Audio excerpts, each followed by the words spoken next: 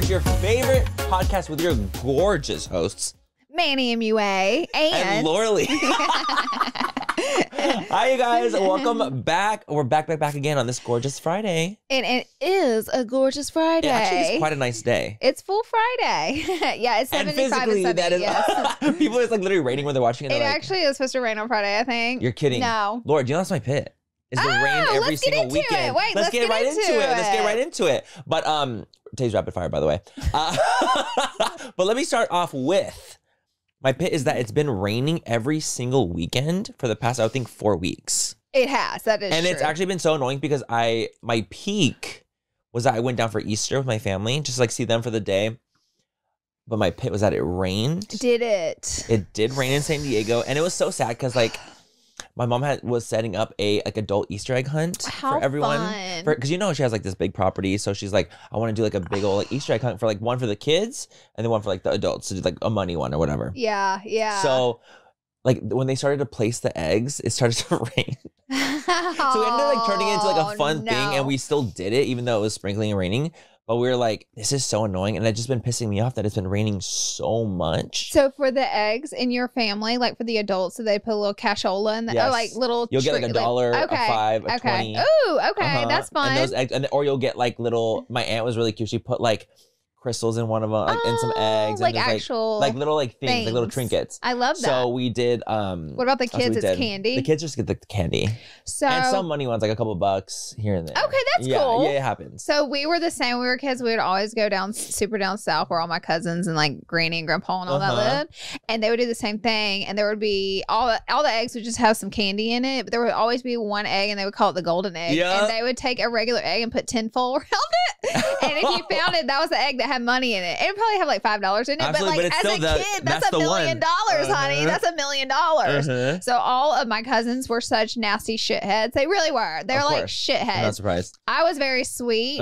My aunt one year put the golden egg in her pocket, and everybody's running around getting eggs looking, and she walks up to me and just drops it in my basket and walks off. No. My Aunt Faye, yes, she was did. Like, you're the good one. Yeah, she knew I would never had a chance of getting it compared to those beasts. Those beasts. Those are beasts. So she literally dropped the tinfoil egg and just walked by and put it in my basket. And I was like, and I'm 35 years old, and I still remember. It was a core memory for me that she did that. Yeah, it unlocked something. You were like, I'm gonna make it out. Yep. yeah. I was like, this is it. Getting out of here. I'm getting out. You're like the. Yeah, it's time for me to go. That is so sickening. But yeah, there was definitely a money egg that like the kids were hunting for as well. It's really fun. I think that Easter is like a really cute holiday in that way. Even though I know it's about, like he has risen, I know it's like a real like. What do you mean it's not about eggs? No, I know it's not about just the eggs, but like it is a fun thing to celebrate with family or friends when you can. Like, I love Cadbury cream eggs. So. Okay, y'all, listen, Manny went to the grocery store and he was like posting himself in a grocery store and he's looking for his eggs. Every year you do look for those. I do. It's seasonal. You love them. You know that. So I literally DM'd him. I was like, there's no way you literally drove to Manny anyway, went in the grocery store to get these eggs. And you're like, I needed one more thing. I was like, I did need other things, but I'm taking advantage. But also apparently there's a Cadbury cream shortage. Did you get some, by the way? No. But luckily, like my mom, every single year, I'm 30, about to be 33 years old. And every year she gives us Easter baskets. Like, doesn't matter. It will always happen. And there's always Cadbury cream eggs in mine. So I have 4 at the house. One thing about Greca, she never misses. She doesn't miss. That woman don't miss. She never misses. She's too good. Like, she's too good. And so I have 4 Cadbury cream eggs at the house right now. Wow. And I did, I'll be eating one every single day this week. Indulge yourself. Yeah. Thank you to Bond Charge for sponsoring this portion of Full Coverage. I don't know if you guys have heard of Bond Charge before, but they are a holistic wellness brand with a huge range of evidence-based products to optimize your life in every way. And they have this red light face mask that I have been really enjoying. The cool thing about it too is that it's easy to return and exchange if you do not like it. And there's a 12-month warrant on all red light therapy devices. You guys can go to bondcharge.com/full and use code FULL to save 15%. That's BONCHARGE.com/full and use code FULL to save 15%. Thank you so much to Shopify for sponsoring this portion of Full Coverage, you guys. The global commerce platform that supercharges your selling wherever you sell, online, in person, social media, and beyond. So stop leaving sales on the table. Switch your business to Shopify and discover why millions trust Shopify as their all-in-one commerce platform to build, grow, and run their businesses. Sign up today for your $1 per month trial period at shopify.com/full coverage, all lowercase. That's 1 month for $1 at shopify.com/full coverage. Shopify.com/full coverage. Cha-ching.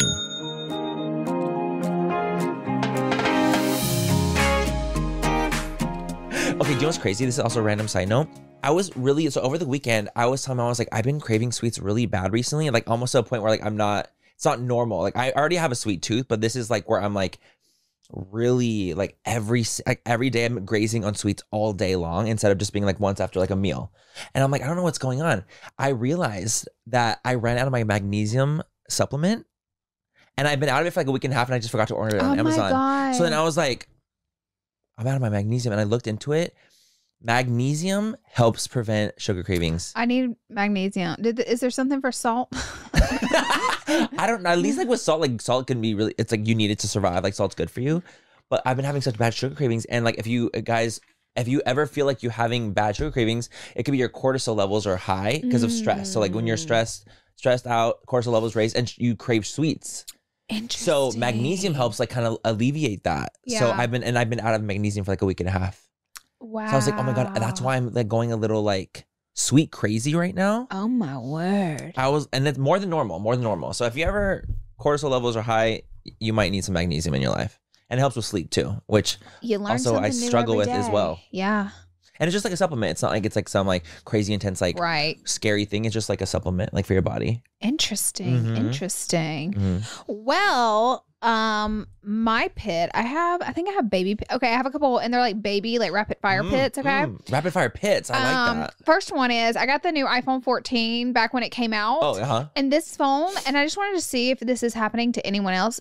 I've never had an iPhone die faster than this phone. You're kidding. And it's been since I got it. So you know, whenever you get a brand new iPhone, it typically lasts forever and then it kind of wears down the battery. And then no, this one since day one, it wears down. I would say because I film a lot of content on my phone, with video camera, but I do that with all my past phones too. So this one dies like 10 times faster. It's so crazy. Like the other day, How does it last? It was, but I would say I have to charge it around 2 o'clock every day. Like I can't get through. I can't get through a full day. And my old phone, I never had it would die faster because it was getting old. But like, so this phone sucks. And I wonder if that happens to anyone else's iPhone 14. Maybe they can speak to it. Also, second thing is I'm going to battle Nikki tutorials. Laura, I'm fucking dead. Okay, tell him. Back in like 2017, this would have been hot drama. Hot fire, hot tea. This would have been hot fire tea. They would have been like, she copied her and she copied her. So on Sunday, I did this video on TikTok and it was like, makeup you forgot existed. Turns out most people were like, we forgot you existed, but that's okay. It kind of turned on me. Okay, it turned on me a little bit. It took a dark turn. It ended up going kind of viral. I got like 5 million views. So in my head, I was like, ooh, I should do a YouTube video on make this. It longer. The TikTok gave me that because the TikTok did so well and people were really interested in it. I was like, this could be a good thing for my YouTube channel. Yeah. On the same day, 2 hours apart, me and Nikki upload the exact same video. It was so random. I gagged. I gagged. I texted Laura. I'm like, I'm screaming because I'm scrolling on like my thing and makeup you forgot exists. Make you forgot. I was like, how is this on like within like an hour or two apart? The same exact video from influencers from 2016, 2017. How crazy is that? That's what gagged me. I can promise you guys. And we know guys, Nikki's a fan of the show. Okay. Nikki be listening. So what's that? We're going to be having Nikki on the next time she comes to the U.S. Period. But anyways, I was cackling. I saw comments on my video and I was like, wait, Nikki uploaded the same video. So I went to her channel. I was like, oh my God. I was like, this is so crazy. But I'm just saying, like back in 2017, this would have been drama, honey. Like this. Drama channels would have been like, Laura Leach did it again. Laura Leach did it again. I did it again. So no, I've typically filmed my videos 6 to 7 days before they go live. I'm sure Nikki's is weeks out, so there was no way for us to copy one another. It was a coincidence. I thought it was hilarious. It was so funny. Loved your video, Nikki. That would have been drama in the past, and that's my only pits. That's hilarious. I thought it was funny. That was hilarious. And even the pit is like, it's a funny pit. It is. Didn't I text you and I was like, Manny, tell me how up in a roar would people be if this happened? This is 2024, so people don't really care as much. How dare you copy? Oh my God. It was really fucking funny. I know. Because I was like, what are the odds that two creators make the same video from something back in the past the same day within an hour apart? It was almost like a 1 in a million. Yeah. 1 in a billion even. And she's in Holland. Even crazier. Even crazier. It was insane. I literally was shocked when I saw it. I was like, how is this even possible? Right now? Literally. I know. Shocking. So as you can imagine, my audience was shocked and there were so many comments and I was just like, let them roll. I mean, no one was saying anything negative. No, yeah, they were like, holy shit. Crazy. Yeah. So very interesting. I mean, that's not really a pit. It's just like a funny thing that happened. What's your peak then? My peak is that, we had a launch at Minimum this Friday. What'd you launch? Sometimes, we launched a ton of new clothing. That was like our main launch, like new clothing. Okay, yeah. For springtime, it was a spring launch. So the universe, Let's Do Makeup is actually the universe. She did me a huge favor because we have this launch and it's dropping on Friday. And at the same time, she's doing her engagement photo shoot and she got our Minimum LA body oil and she decides to use it in her get ready with me for her engagement shoot. And I'm like, watching and I was literally like, that's so sweet. Like, I'm sorry, but like me and Les, like I adore her and love her, but like I don't know her on a deep personal level, you know. So she wasn't just doing me a bone. She genuinely enjoys our product. Throw me a bone. She enjoys our product, and I don't know. It's so cool just seeing her use it. I just was like, as a business owner, you know, Manny. Oh, I know all too it's just fucking like, well. It brings your heart like I'm an influencer too, but it's still. I'm jumping for joy. Okay. I'm really excited to see that. I'm like, yeah. And actually so beautiful on her skin, like incredible. So she posted that video right before our launch and she sent literally hundreds and hundreds of people to our website. So and it like also got eyes on our new launch because we just happened to launch at the time she posted and her video got millions of views. And I was just like, this girl probably has no idea what she just did for my small business. But I just want to say thank you to Let's Do Makeup. Thank you. That is so I know sweet. She didn't do it to like do me a favor, you know what I mean? She genuinely just was using it. But you know, you never know what you can do for a small business. So that's so fucking sick. Which is also another reason like why I feel like we've totally been like, let's use small businesses. Like we've 100%. Wanted to promote and give 100%. More life to businesses in some capacity because it really is like we know what it's actually like. And what it feels like. We know. And she is a small business too. And just to say before, I just want to say before she used my body oil, I bought her clothing from her small business and I wear her it's athletic wear and I wear her stuff. I have it. I wear it. I've tagged it before then. Okay. So I didn't just buy it just because she supported me. I love her. I love her content. I actually already reached out to her to come on the podcast and she told me next time she was in LA, she would come on. So I'm so excited. I'm so excited. You know, we love a good guest. Like we love a good guest. We really do. And we try. And I reached out to her before she used the body oil too. And like so it just makes it even more like yes, genuine, like very sweet that she did that. Yeah. And then it's also like really to me, what's really cool is that like when a creator or someone like just uses their stuff because it's part of their routine. Yeah, that's why I was like, oh my God. And I'm like, oh my God. I was like freaking out. Yeah, like I created something that has become part of your routine. And you know what's crazy? She's like a mom blogger. Yes. Not blogger, like a content creator, but like does mom stuff. Yeah. I fell in love with her through her cakes. She's also a professional cake maker and she makes those big 3-tier like insane cakes. She's like a pro at it. So I guess she did that before. So that's how I fell in love with her. Was through her damn cakes. And does she still do cake videos too? Yes. Killing them. And she makes like the most insanely talented. So it's like, I don't know, she's an influencer with talent. You know, and they're hard to come by. And they are so hard to come by. Baby, so. In this economy, they're hard to come by. That's how I fell in love with her content, is through her cake making, because I'm obsessed with food content. Yeah, of course. Like, that's so sickening, though. And the fact that she supported, like, that's so sweet. I know. Les, that's so nice. It was just a very big blessing, so I really appreciate it. I love that. That was a huge peak, and it was more of a highlight of my week than you could probably imagine. Yeah. You know? Yeah, because it's like, I mean, it's like real. It's like someone genuinely supports you, loves your stuff, loves your products. Yeah. And supported you and brought people to your website and they bought stuff. On our launch day. Like, so, you know, I was just like, oh my God. So this one, I was like, I feel like the universe is like doing me a good one. A solid, you know? Unless it's the universe. And by universe, you mean less. Yes. Yes. That's what I mean. Yes. Oh, I love that. That's a really good peak. Yeah. That was a good peak. What about you? Mine was probably going down to San Diego to visit the fam. That's so special. But also my birthday's on Thursday. Honey, I hope you're ready. What do you mean? Your last gift came in today. You guys were celebrating this week Manny's birthday. I'm so excited. I'm 33 on Thursday. They were telling me on my live today that I'm 37, and I was like, "Can you?" Like this?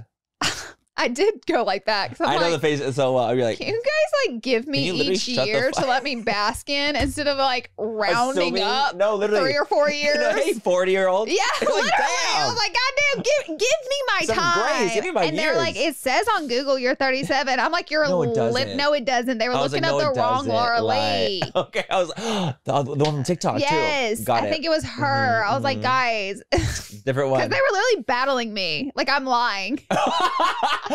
You're like, no, I'm gonna enjoy these fucking years while I can. Yeah, exactly. That is crazy. But yeah, it's weird. Like I feel like every year gets faster and faster in a weird way. But I will say, like, I used to really fear aging, like a lot. And I was like, I don't want to get older. I don't want to get old. I want to die young. But as I'm getting older, I'm like becoming more appreciative, and I feel like I get better every year now. Whereas before, I felt like I was like, oh, I'm the best version. But I feel like every year I become the best version, even more so than I was the year before. You're no longer naive enough to believe you are your best version. Yes. And you're so knowledgeable now and aware that it just gets better and better and better. And there's so much more to grow and learn from. Like, I wish I was like how I am now in my 20es. Hindsight's 2020. Imagine the things I could have like done. I know the power, the thing, just knowing and like being able to maneuver all these different facets of our life professionally. I was a wreck, honey. Personally, like I was a wreck. Everything, like everything was in flames. I'll be running like the fucking SpongeBob. I feel like in my 20s, I was just trying to catch my breath, and like I had no big master plan or visions. You know, like now everything is a vision for me, and I'm able to slow down and visualize what I want out of everything. A vision board, a vision, if you will. Yeah, vision. I love that, but I completely agree. So yeah, that's happening on Thursday. We're gonna go to dinner. It'll be a cute little day. So on Thursday, wish Manny happy birthday, but also full fam. If you're here on Friday, they will not and throw a happy birthday there too. You're so right. You guys won't even see it until the day after. So, yeah, I'm excited. But let's go get in rapid fire. This episode of Full Coverage is sponsored by BetterHelp. How's your social battery right now? Are you drained? Are you bursting with energy? It depends. It can be easy to ignore your social battery, but then you tend to spread thin at social gatherings. So what's the right amount of socializing for you? This is something that therapy I find is good for, to talk to a therapist about. Social energy, social batteries are such a real thing. And there's so many different things that affect us in our life that we may not even realize a therapist can help us with. And I think that like a really good thing about therapy too is about self-awareness, and therapy really helps with that. I've been in therapy multiple times in my life. I'm a huge advocate for therapy.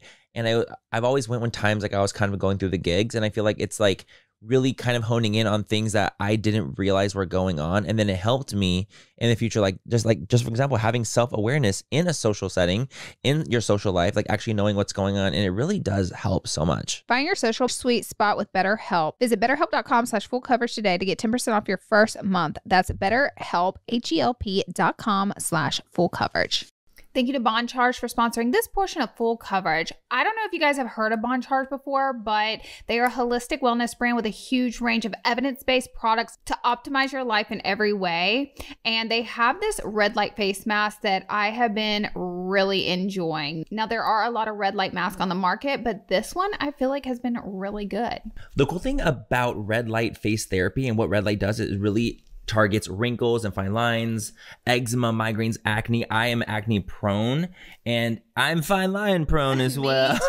Too. So it's really, really exciting to be able to have a red light mask therapy that literally you can put on for 10 to 20 minutes a day watching TV, and it works really, really well. I use it every single night whenever I'm watching TV right before I go to bed. It's so easy to use, and it's just something you have to be really consistent with, but you know, it works over time. The cool thing about it too is that it's easy to return and exchange if you do not like it, and there's a 12-month warrant on all red light therapy devices. You guys can go to boncharge.com/full and use code FULL to save 15%. That's BONCHARGE.com/full and use code FULL to save 15%.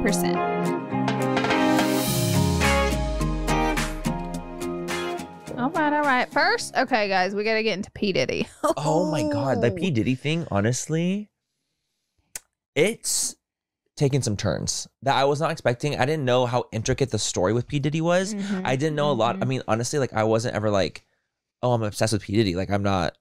Same. I'm just not that kind of girl. I liked P. Diddy when he was Puff Daddy, and I was really young growing up, really young. And then P. Diddy, I don't even know what that's about.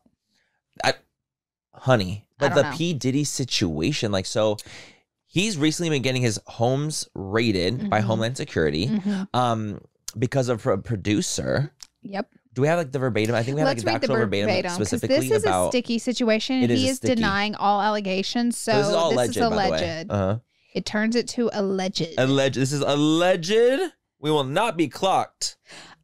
Okay, so it says here, federal agents with U.S. Homeland Security raided two of the rapper's homes in Los Angeles and Miami on March 25th as he faces a string of varying accusations. But the shocking raids came a month after a lawsuit filed by New York music producer Little Rod that accused Combs of being a leader of a criminal enterprise that could qualify as a widespread, dangerous criminal sex trafficking organization. So that because Little Rod made those accusations, that's what sent federal agents to do the home search. And the thing is, like, Little Rod had said that he was SA'd by P. Diddy, and that's kind of what I think started his quest of being like, oh, I'm going to expose him. Like, he was assaulting me. And it became like a full thing where now it's like almost like cracking the case on P. Diddy in general. And a lot of people are kind of like, you know, these old videos coming up with like Justin Bieber when he's 15 and everyone's like, this is creepy as hell. Like, why is he spending 48 hours with P. Diddy? And like, people think that like Justin has been, you know, abused by him as well. And like that one audio that was leaked, that was crazy with Meek Mill. It's with Meek, right? It was with Meek Mill. And like, they're saying that they had, allegedly, of course, that they had like a potential, you know, relationship and things are going on with them. And it's like kind of showing how the industry as a whole is like so honestly kind of crazy. Yeah. And how his one of his employees just got busted for carrying, you know, drugs on them when they were going to on a flight. Like, so he's like basically his mule.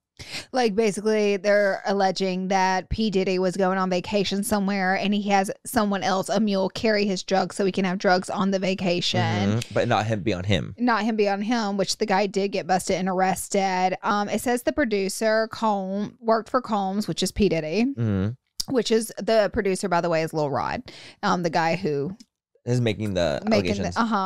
Say worked for him between September 22 and November 23, and he claims that he was sexually harassed, drugged, threatened for over a year.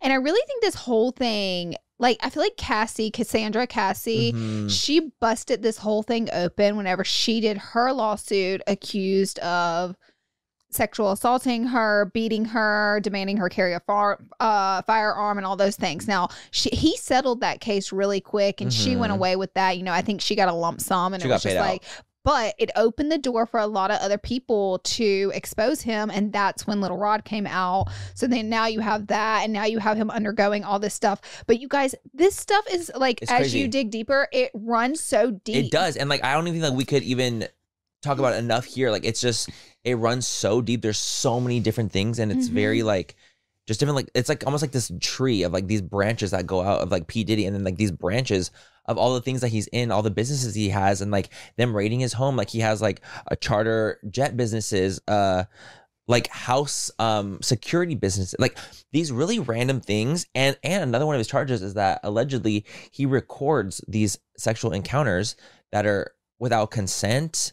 And that's just saying a bunch. And that's just another thing that gets added onto the case of like, oh, like people, women, men, both complain that it's like things have been happening and he records it all. It seems like anyone that comes in contact, works with, or is in association with P. Diddy gets involved in this hurricane of a world that he's created. And it seems like he has this hunger for power. And he uses it through SA and like a lot. And this is a lot of... the mules. The mules. Firearms and drugs. Like so many things with firearms as well. And it's crazy the amount of male rappers that claim that P. Diddy SA'd them, as well as women on top of it. And it's like a lot of the male rappers are coming out, but a lot of them are not. And they're like denying it because they don't want to be caught up with having sexual relationships with P. Diddy. Right. So all this allegedly is coming out. I mean, he's denied, obviously. Meek also denied it all too. That his like that was exactly. Not me. So it's kind of like,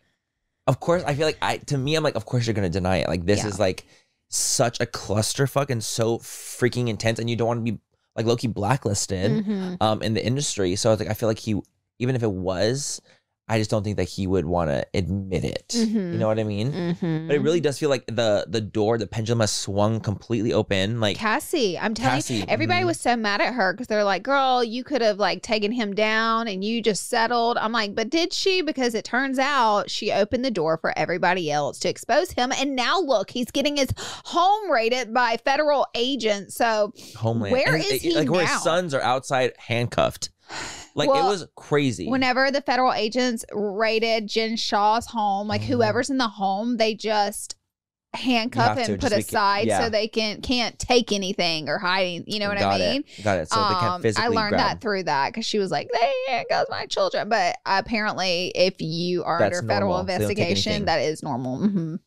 And like, it's crazy that the reason that the house was getting raided is because of the producer being like, he also has a trafficking ring. And it's like this is crazy. It's if this is all true, I'm literally going to freak the fuck out. Oh yes. Because right now when we were doing more research on it, when we were downstairs, me and Laura like this, like the whole time, like literally being so gagged. There are a lot of things that are public if you look online. Like there are a lot of recordings because apparently allegedly P. Diddy would record anytime he was doing things to people. And so a lot of that is leaking online. We're not going to put that in the podcast, obviously. It's too much. But I felt disturbed listening to the audio. We ran into some of it and you guys... It is literally, I was like shocking. this, my mouth on the actual ground. Yes, it's shocking. But if you guys want to do more research on it, obviously you can look. But like the whole situation is very, very dark. Honestly, it's very dark. Our next one is too. Oh my God. The darkness of Hollywood is getting exposed. Well, good. Quiet on Set. Good. Quiet on Set. Thank God. Tyler was saying he has a good point. Quiet on Set is a documentary on the Nickelodeon show, all that, and a couple of the other shows that they had going on in that time. Child actor situation. It's kind of the Me Too of children. It is. That was such a great point that Tyler had made. It really is the Me Too. Like it really, again, is now busting the door open of like how horrific the situations were in the 90s and early 2000s of what child actors and Nickelodeon, Disney, things like that were going through, specifically in Nickelodeon, because obviously Dan Schneider was involved. But the actual documentary is so sick.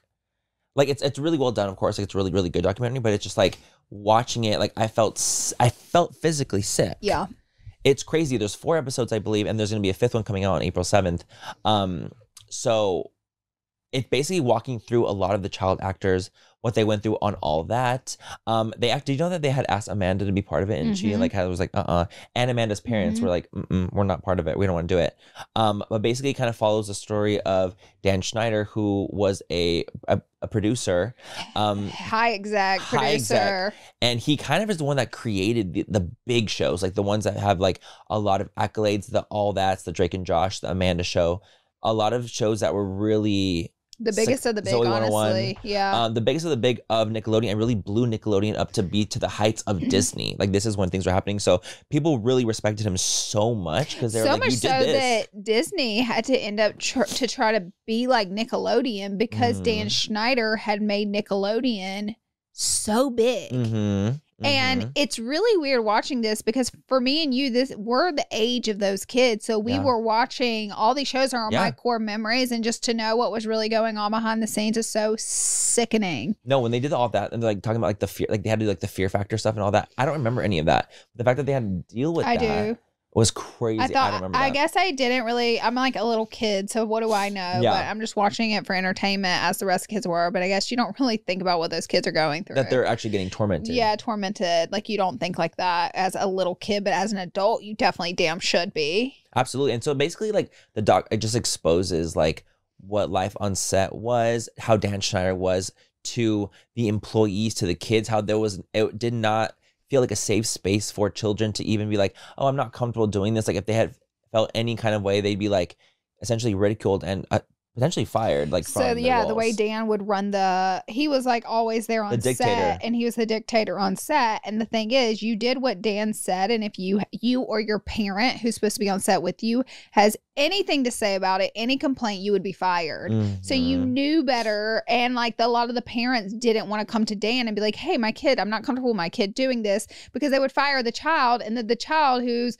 14, 13 devastated because their mom got them fired off the set. So ruins their relationship with the parents. He was also misogynist. He power played on women and made them do really horrible things. He made women the women writers massage, and producers and they work there give him massages all throughout the day as he's working. That man needs to be put in jail. Literally, it was crazy. He's sick. I couldn't believe that situation. But then as that's going, it gets worse, and then you fucking get to the part with like that one runner, that one showrunner with that one that sent photos to that girl. Yes. And her mom was like low-key a disaster. Oh, a disaster. So you have a showrunner, which is someone who basically from behind the scenes, they're not producing the show, but they're keeping in track with what comes next. So the show keeps running smoothly. He was a full-blown CP. Read between the lines. Child P. Child P. Okay. Full blown. And I found it very interesting. And like parents need to be so aware. CPs often find themselves in jobs that are surrounding children and places that surround children. So any type of place that there's a lot of children, CPs tend to find themselves there. They're trying to get in there because they're CPs. Exactly. So you have to be extra diligent. On guard and diligent when you are in a world. Anyway, so this freak sends a child photos of himself through an email, unclothed. And the child shows the mother, and the mother goes, we never went back on set. We quit after that day, but I didn't report him to anyone because I didn't want to look like a bad mom. Yeah. And I was literally like, so fuck everybody else's kid, right? Like fuck everybody else that's in danger of this man who's still on set. Fuck them just to make sure. But then he gets fucking raided. His place gets raided. You guys, when they talked about him, like their place getting raided, I was so gagged at because of the things that they found in his house, the amount of photos that they found, the amount of his own journal is what really spooked me to like the core. What he was looking for. Yes, what he was looking for. And he literally made a written document of like what he wanted as a CP and like what he would do. He's like, like the thoughts are happening again. Thank goodness I work with kids.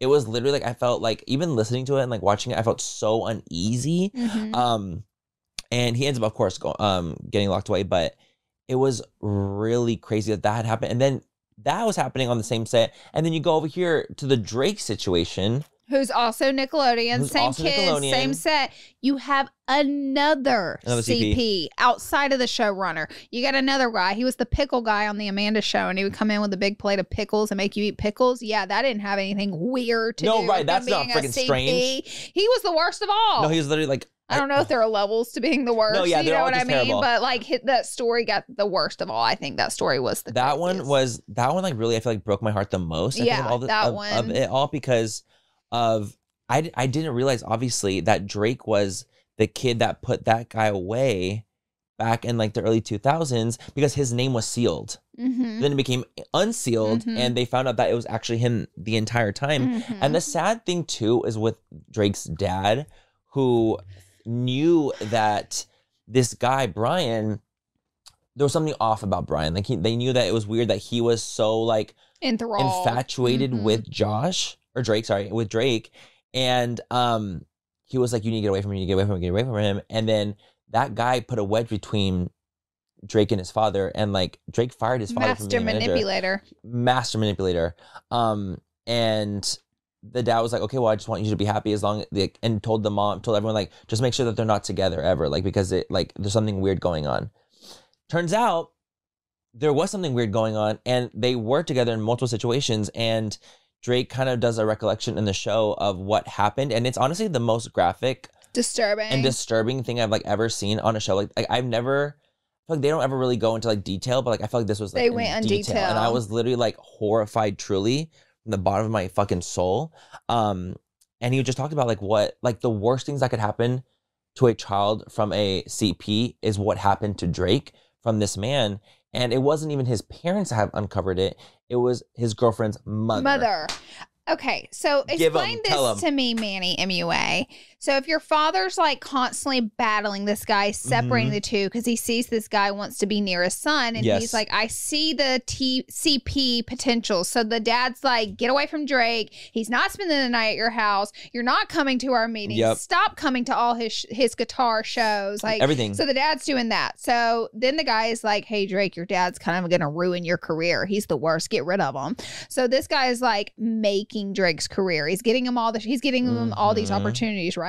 Yeah, well, he's because he's very connected. So he's making sure he's connected in the industry, because he's a very connected person. Yeah. So Drake's able to use this guy to get places with his career. Is what Drake wants, what his dad wants. So, but his dad is like, you need to stay back from my son. I see you. So then Drake's like, I want to split up from my father because this guy's telling me my dad's a bad guy. And and then people made him seem like he was a homophobe. Yeah. He was like if they were to say anything, he's like, no, you're just like being homophobic. Like you shouldn't probably even be here since you're a homophobe. Yeah. Because he had concerns. Crazy. That's crazy to me. So then Drake went to live with his mom after the guy convinced him that his dad's a bad guy and he should get away from his dad. Okay, so Drake goes and lives with his mom. And the dad tells the mom, Drake is coming to live with you. Do not let this man near Drake. Something is up. I don't trust him. He wants something with Drake. Don't. The mom's just like, fuck it. And Drake pretty much starts to live with this guy in LA. The mom like doesn't want to go pick him up in LA. She doesn't care. She doesn't care. And the dad has already flat out told Drake's mother to keep him away. Like he wants Drake. And the mom did not care. It was crazy. Explain that to me. She also wasn't a part of the documentary, I noticed. Oh, I wonder why. Yeah, because you fucking... Like, let your son and just let your son let it happen with this psychopath who you were told who this guy is. So Drake gets a girlfriend. He's hanging out at his girlfriend's house. He's not interested with this man anymore. He's like, I'm growing up. I have a girlfriend now. The girlfriend. So he canceled. What's the guy's name? Brian. He cancels plans with Brian. He's like, Brian, I'm not going to Disney with you. Brian loved to take Drake to Disney, as you know. Of course, CPs do. So Drake's like, I'm not going to Disney with you. I'm hanging out with my girlfriend. The Brian guy freaks out. He calls the girlfriend's house like 17 times. So the girlfriend's mom is going, why is a grown man attacking Drake for not going to Disney with him? Drake said it took the girlfriend's mom about 30 seconds to figure out what was going on. Yes. And Drake's own mother didn't know. Goodbye. A fool. I'm like, I believe this is not factual. This is my things. I think the mom knew and didn't care. Like she knew something could be going on there and just turned a blind eye. She could have easily also in her head been like, oh, well, he's just like, he's a little star. Like he's going to do whatever he wants to do. Yeah. And just like let it be. But it's like, that's not what you do as a parent. That's not what you do as a parent. You're involved. Yeah. Like, you're involved for a reason because he's a child. Yes. So the mom got involved. He got exposed. Oh yeah, the girlfriend's mom. Yeah, the girlfriend's mom got involved. Girlfriend's mom gets involved, puts him in therapy, tries to get Drake to out the guy, and Drake will not do it because he's scared. He's scared if he outs Brian, his career is going to be over. Because remember, Drake's brainwashed, and so then Brian gets exposed. Oh no, because then the wire. Remember he's wearing a freaking wire. Oh my god, he got so crazy. I literally I was like when I'm watching, I'm like because. But something happened to get him on the wire. Well, I think that he had finally like realized like this is for something Drake. Happened he was like, to the Brian guy. Well, no, Brian was just saying he's like, are you wearing a wire? Like, remember like during it. But was, why did Drake get the police involved? Something happened there. Okay. He just snapped, and he was like, it's time to like. expose him. He's like, I have to do it. Like, this is so this he is crazy. broke down. He cried. He told his mom everything, and his mom had the police on the phone in minutes. So I was kind of like, wow, that's shocking. Your mom had the police on the phone in minutes. Whenever After she kind of negligence. Yeah, the negligence was crazy. So it got crazy. So yeah, he ended up wearing a wire. He calls Brian. He's like, hey, like, I just want to talk about what's happened between us. Like, I feel like it's been fucking me up. And essentially, Brian admits to everything on the call. Brian even goes, are you wearing a wire right now? No, he's like, you're not recording me, right? You're not recording me, right? And Drake's like, no. He's like, no. Like, no.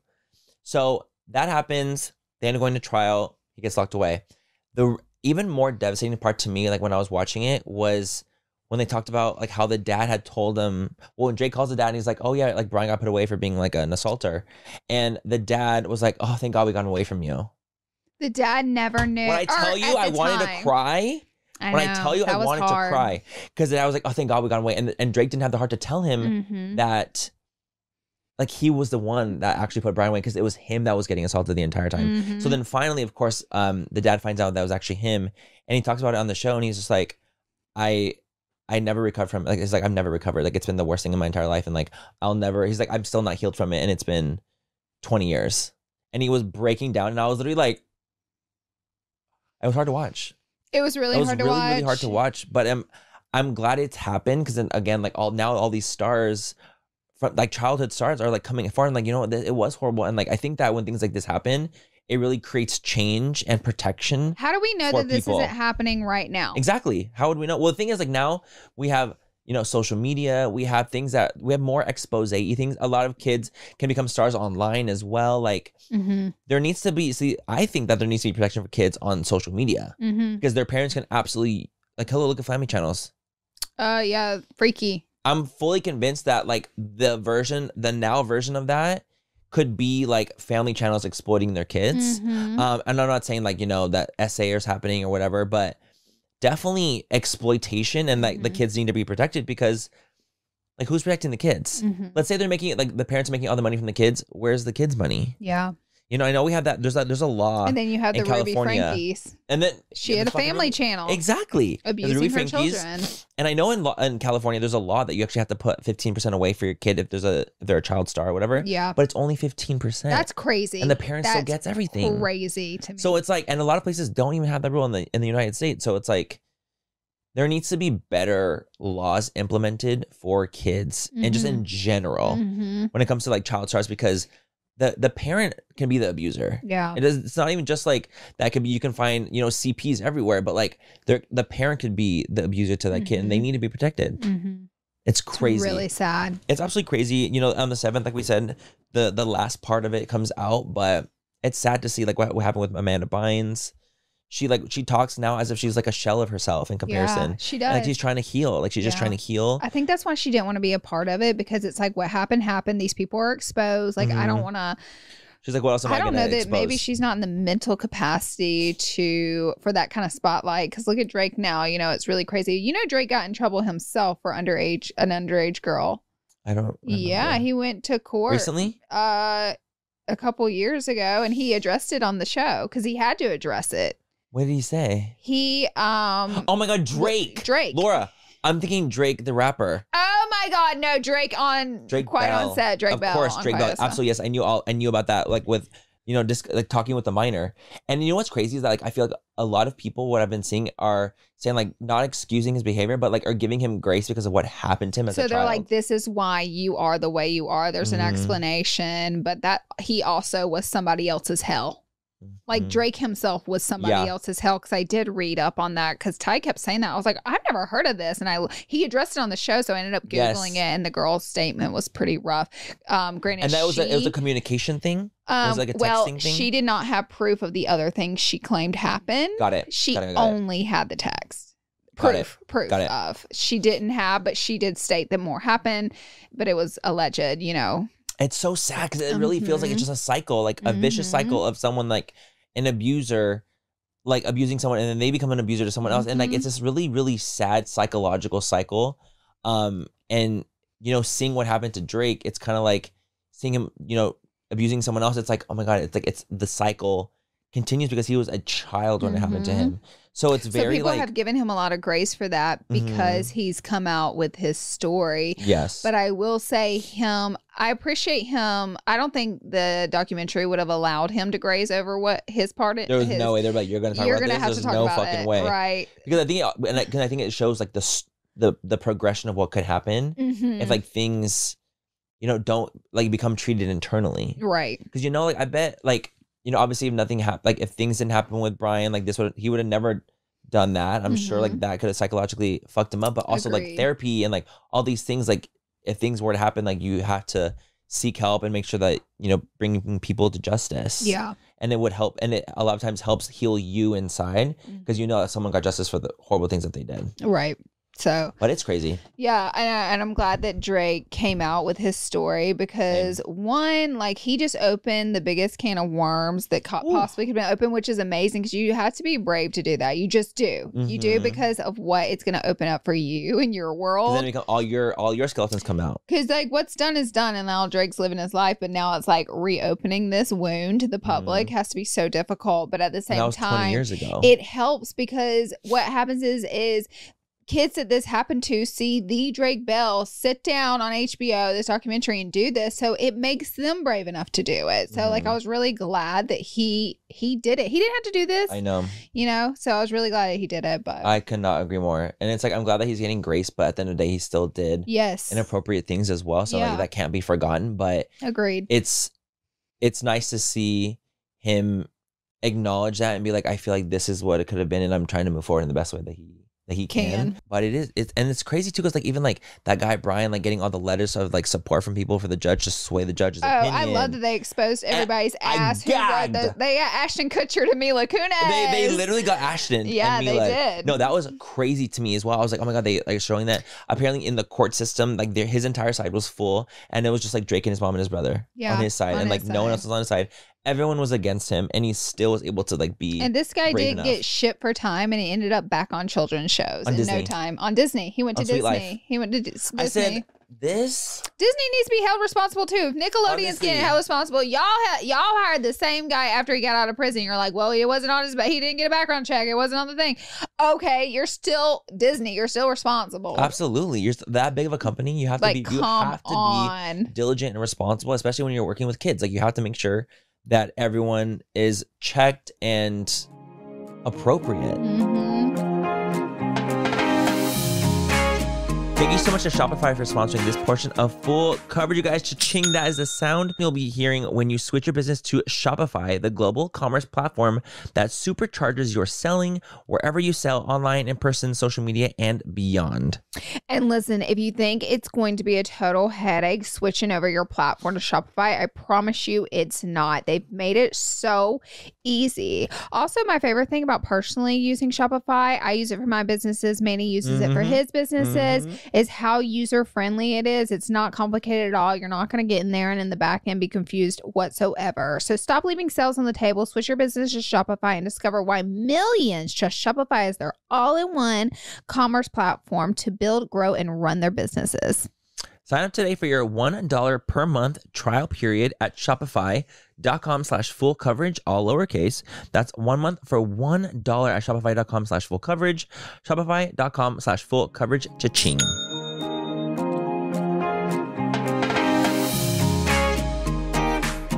Okay, next up is Lizzo. 20 minutes ago. 20 minutes ago. I want you to read I got it. Yeah. Manny's got the IG story. Lizzo, so obviously she's going through quite a few lawsuits herself. And so she makes this IG story basically claiming that she quits. Manny, take it. Here we go. And I quote as Lizzo, "I'm getting tired of putting up with being dragged by everyone in my life and on the internet. All I want is to make music and make people happy and help the world be a little bit better than how I found it. But I'm starting to feel like the world doesn't want me in it. I'm constantly up against lies being told about me for clout and views, being the butt of the joke every single time because of how I look. My character being picked apart by people who don't know me and disrespecting my name. I didn't sign up for this shit. I quit." So that was a very obviously like vague thing, but I mean, it was, she talked about like, it was vague, but it was very not vague. It was like vague both. In the way of like, is this what you mean? I quit was vague. Everything else is kind of like more like, okay, you're obviously getting criticized for the way you look. You're tired of getting criticized. And like, I understand where she's coming from in those aspects. Like, damn, I would be exhausted if I was her from just constantly getting, you know, just Do you think all this has to do with her appearance? I think a lot of it does have to do with her appearance, to be quite honest. I think that, you know, at the end of the day, a lot of Americans, a lot of people just in general just don't want to see people who are unhealthy and like that are fat. And I think at the end of the day, like that's a huge thing and it's real and it's not something that you can like really skate over. And there is like a stigma. Like at the end of the day, I truly believe that. Like I think that could be a part of what Lizzo deals with, because like she gets so shamed for it. Yeah. All the time. And you don't see people who have a healthier body shape get shamed the way she does. Right. So I think that there's definitely something to it. And I'm not dumb enough to think that that's not a thing. But I think that has a lot to do with that getting ridiculed. You know, in her words, saying that people lie on her name about things that have happened. The lawsuits, everything. So I was very kind of like, holy shit, she quit the internet. She's quitting music. I thought when she said I quit, I feel like she alluded to I'm quitting everything. That's what I felt. When you say I quit, period, it's a pretty clear message. Yeah, just like I quit. So then 20 minutes ago, us right now, I was like scrolling and I see Lizzo. She's standing making a statement. Every entertainment platform out there has quoted that you quit and you're not going to do this anymore. She's like, I don't quit. She's like, I quit accepting hate. I'm not gonna lie, I was like, Lizzo. I didn't know that's what. Like, I thought it was a much more like I quit. Well, I quit. Period. Yeah. So it felt very obvious what she was saying. Yeah, and like scary. Like honestly, very kind of like, oh my god, like is she like okay? Like, you know.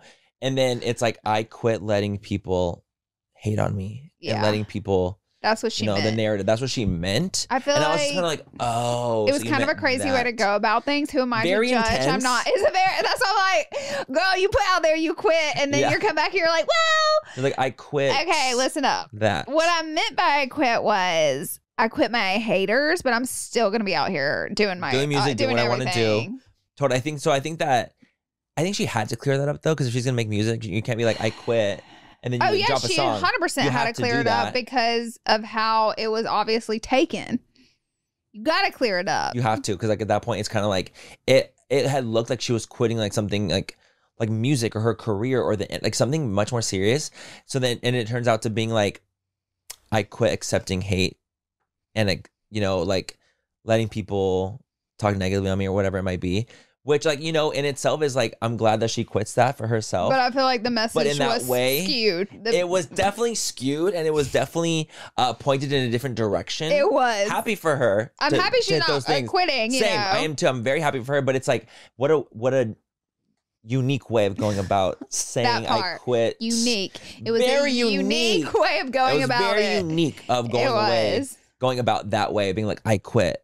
But I quit hatred. Oh, and you're like, but that's not what you. That did not sound. That's not how it came across. Yeah, because people, of course, everyone's kind of like, oh my god, like what? Like everyone's freaking out, but it ends up being. Well, at least she knows she's got some fans out there. Honey. Praise be. Right? Okay, our next topic is Gypsy Rose is getting divorced after 3 months of marriage to this man. I can't believe it's so fast. What happened to that D being so good? Also, I mean, listen, I say I can. I definitely wasn't rooting for the downfall. I was hopeful, but it just seemed very erratic, like their relationship. You know, wasn't she in prison when they met? Yeah, like that's how it started. It was like a prison relationship. Boom, really quick married. So in my head, I'm like, this is like some really quick moves, and Gypsy Rose hasn't like had time to figure out who she is on the outside and like be free because she was with her mother, and then that happened, and then she went straight to prison. So it's like there was no time for her to digest her life, and then this man's involved already, and so he's on the outs. So maybe that D wasn't fire. I don't think the D was fire, babs. I feel like she needs to be able to like have time to find herself. And I think that when you jump into a relationship or you get into a relationship, like you give a lot of yourself to your partner because that's just how a relationship works. Like you give and take. Yeah. But you need to be able to sit with who you are and figure out who you are as a person first. And then that's when like the best relationships form, because it's like you already know who you are as a person. So I'm actually like, I'm not saying that I'm happy for Gypsy, because obviously divorce is terrible. It is. But I do wish the best for her in the way of like hoping that she continues to find herself. Yeah. And really continues to heal from the situation, because I don't think like that's something you can just easily heal from, just in general. And just constantly making herself better. And like, I wonder if being in the public eye was a hindrance for them as a relationship. Like him getting messages, the pressure. Her getting messages, the pressure. Like, I can't even imagine that kind of viewage on me. Yeah. You know what I mean? And the thing is, Gypsy Rose, like, everyone was like, oh my God, I love the Gypsy. Oh my God, she's amazing. And then everyone was like, fucking Gypsy, like, they were trying to cancel her. And then now it's like this. So it's like, it's too hard to even keep up with. This is what the internet does, though. And I watched this girl's TikTok. It was like 10 minutes long. I don't even know how I got through it with my attention span, but I did. And she basically was breaking down the whole psychology and like wave of like, you know how like everybody eventually gets canceled if you get big enough online? Like you eventually get in some type of trauma, something that tears you down. And she was basically explaining that like people build you up to tear you down. So they build you up, they follow you, they love you, they see you come up. And that's where the problem starts to take flight whenever they see the new car and the house and the new life that they provided for you.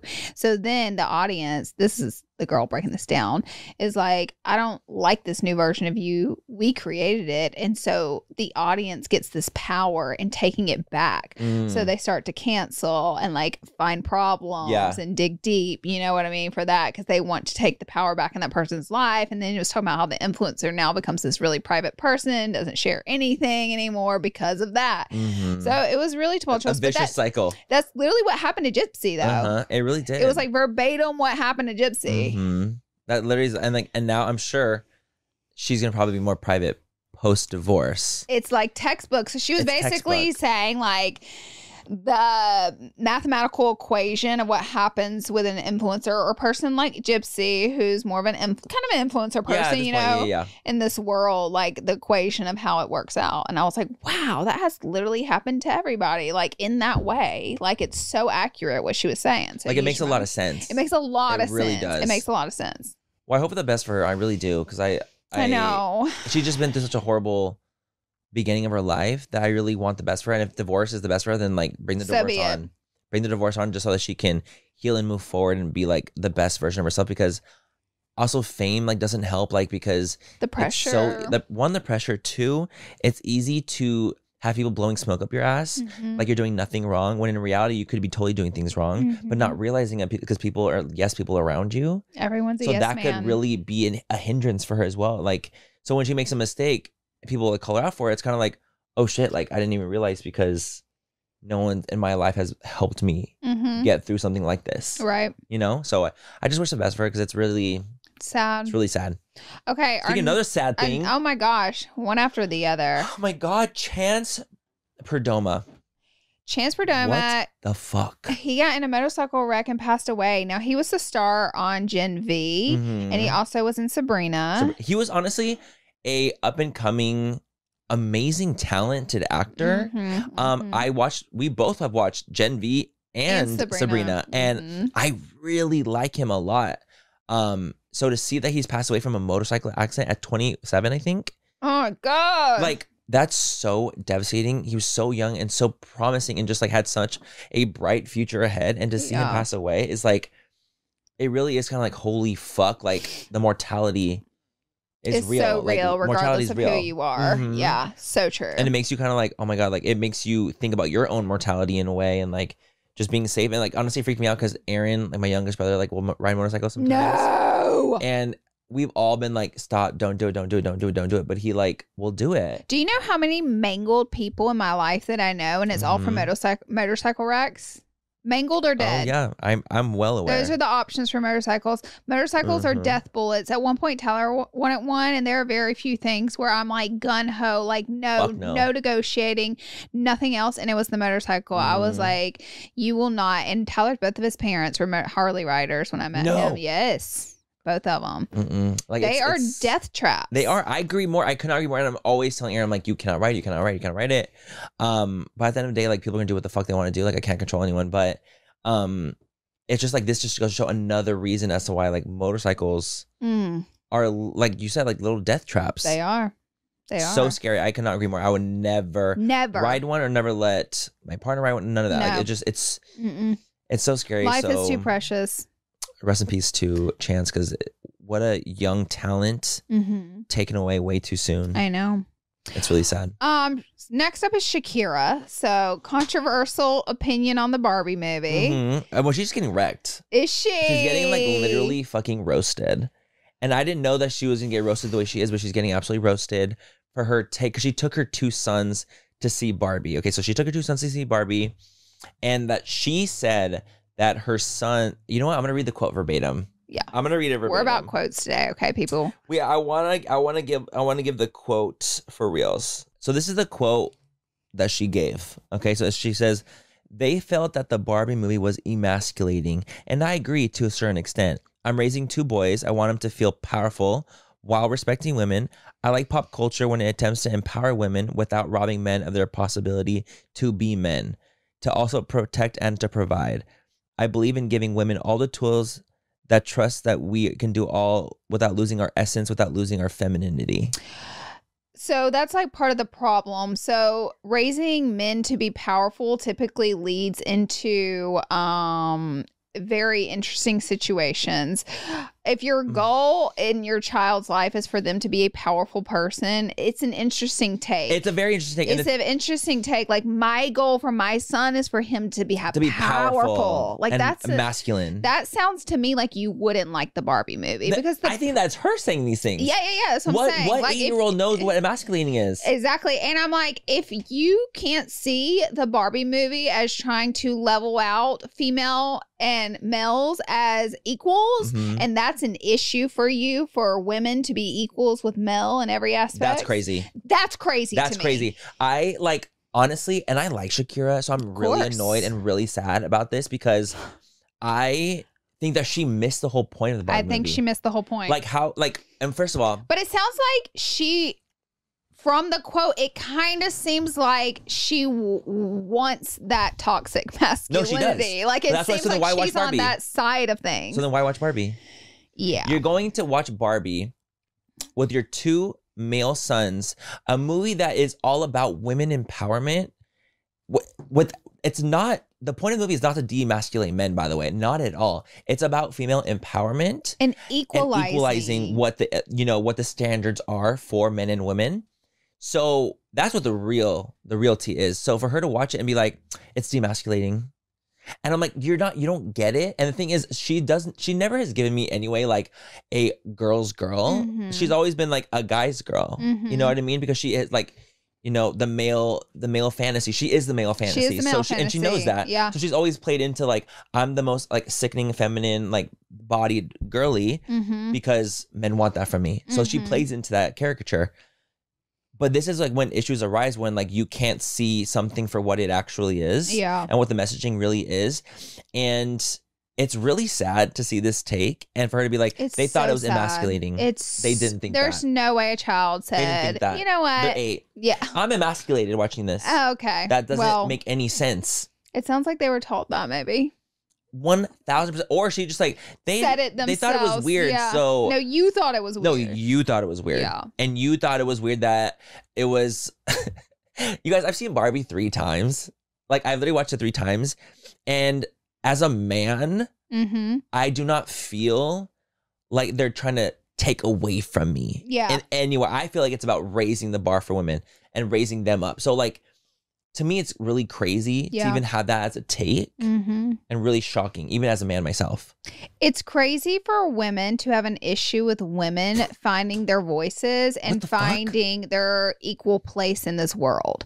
That's crazy for me to understand as women. Erin, and she's only 20, my niece. She's only 20. So she's a young girl. And she told me the other day, she was like, we were just chatting on the phone, and she was like, one of my old friends, I saw her like commenting and liking a post on Instagram that was very religious, but it was like around Easter, and it was talking about praising your husband because there are like the power of the household, and like the woman was like down on her knees, like very like worshipy to the husband. And Erin was like, it wasn't just the post that made me want to unfollow her. It was like, oh, so this is your mindset for women. And see, that's the problem for me. And like, me and you can never be friends if that is how you think women should behave at any level. Like, that should be praising men? Praising men because they are above women and they are the king of the household, And so I was like, that's so crazy that you're only 20 years old. And I know how much I knew at 20, and it was crumbs. And like, you know well enough to know that is the biggest load of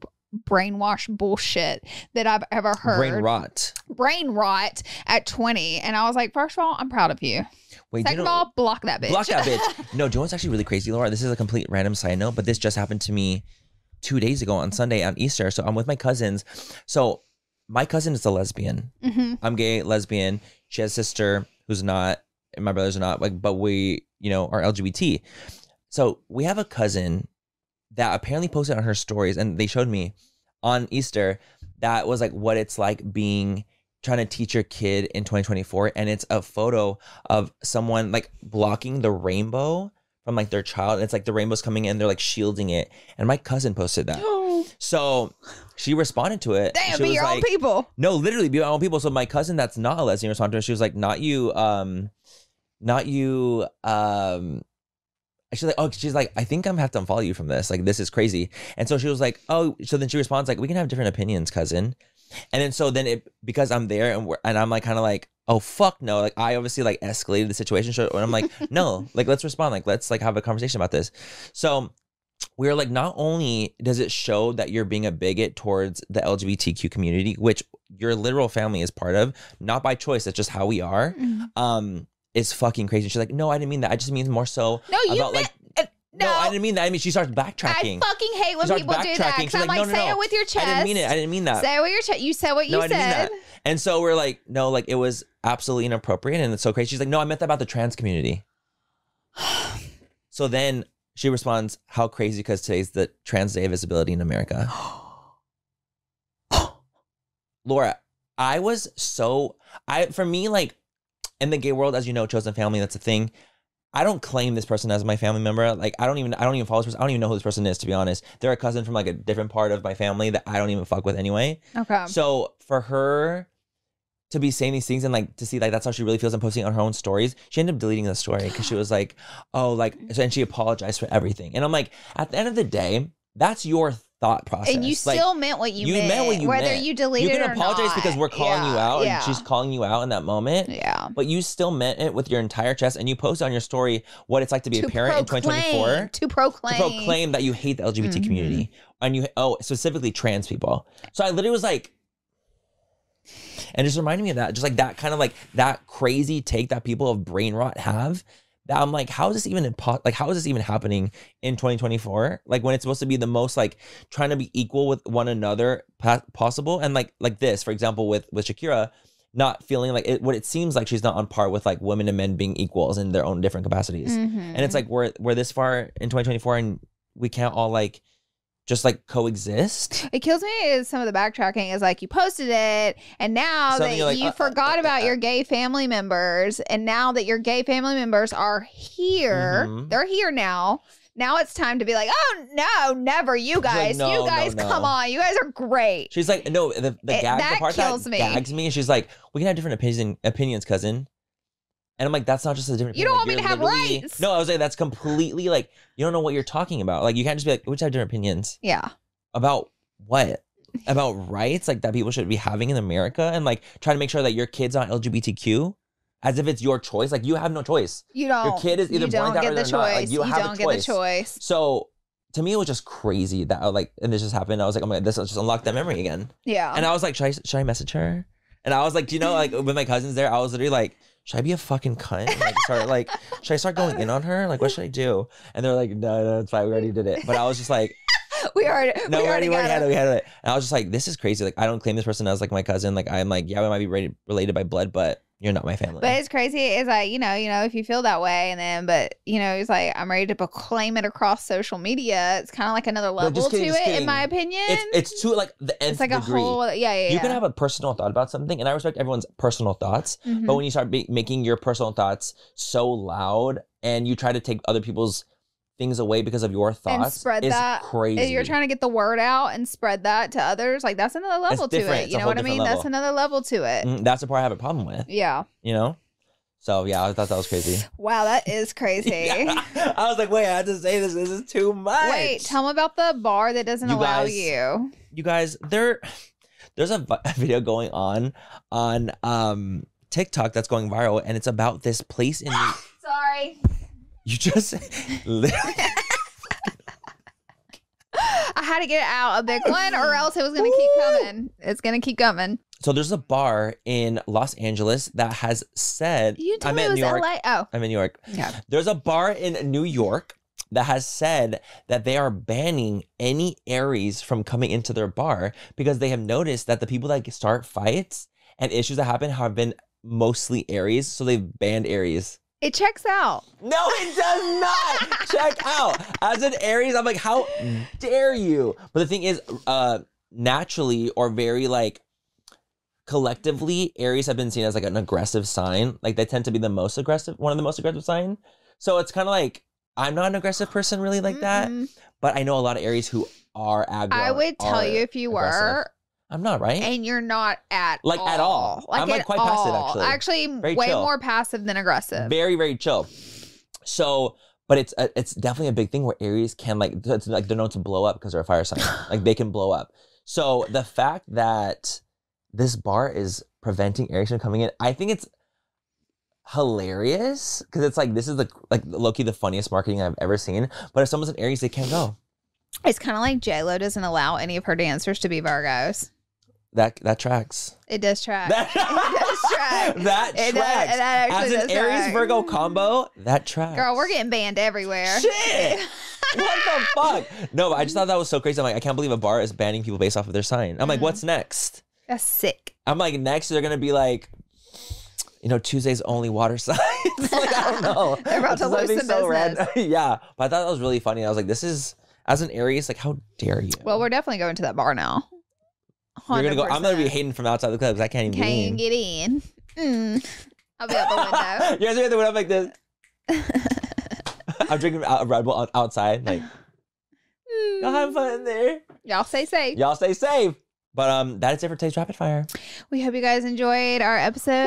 A lot of shit. Oh, there was a lot to cover, honey. A lot of depth in this one. A lot of deep, dark. Yeah. It was a deep, dark episode, to be honest. If anything breaks between now and when this goes live, feel free to flood it in the comments because we love to see your comments. We love the conversation and we love whenever you guys join in and keep the story updated. That happened to us with the Kate Middleton situation. Oh my God. Literally hours after we went live, she sat down and we were like, what? And the thing is, you know what's funny? Like sometimes we'll get comments that are like, you guys are too far behind on a topic or something. But like, for example, we film on Tuesdays, like for Rapid Fire.